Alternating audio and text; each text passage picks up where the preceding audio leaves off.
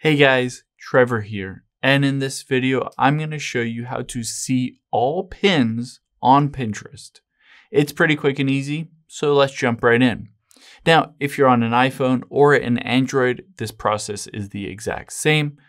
I'm going to open up the Pinterest app, and I'm going to tap on my profile at the bottom right. You'll see all of my boards, whether they are private or not private, in addition to all of the pins in those. If I wanted to see them all at once, I can tap that little gear icon next to the plus sign. And from there, I can hit this edit board visibility. You'll see show all pins. All pins will be publicly visible to you and others when you view your profile. So I can toggle this on and I'll show you what it looks like. Let's hop out of here. And I need to most likely just refresh this. There we go. And all pins shows up.